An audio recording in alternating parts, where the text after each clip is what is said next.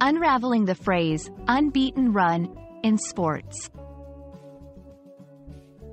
Hello everyone. Today, we're going to explore a fascinating phrase from the world of sports. Unbeaten run. This term is commonly used in sports reporting and commentary, but what does it really mean? Let's dive in and find out.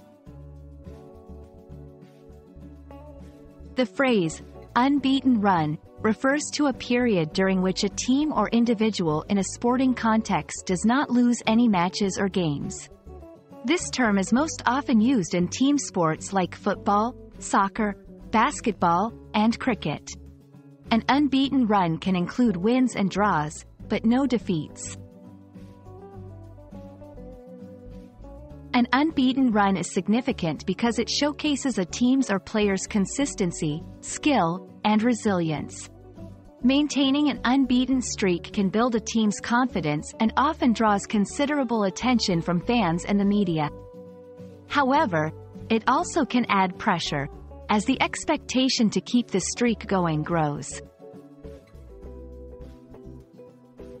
Throughout sports history, there have been remarkable unbeaten runs.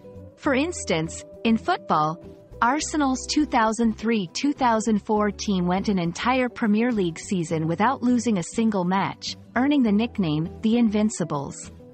These examples help learners understand the impact and prestige of maintaining an unbeaten run. To fully grasp the phrase, it's helpful to see it used in sentences. The team's unbeaten run was finally broken after 15 games.